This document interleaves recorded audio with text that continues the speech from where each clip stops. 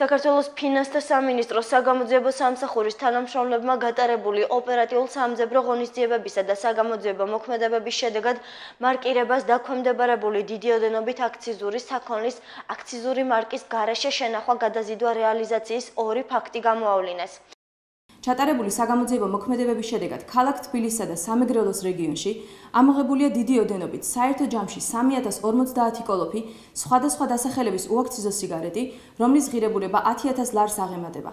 საქმეზე გრძელდება გამოძიება საქართველოს სისხლის სამართლის კოდექსის მეორასე მუხლის პირველი და მეორე ნაწილით, რაც სასჯელის ზომად ითვალისწინებს თავისუფლების აღკვეთას 4-დან 6 წლამდე ვადით.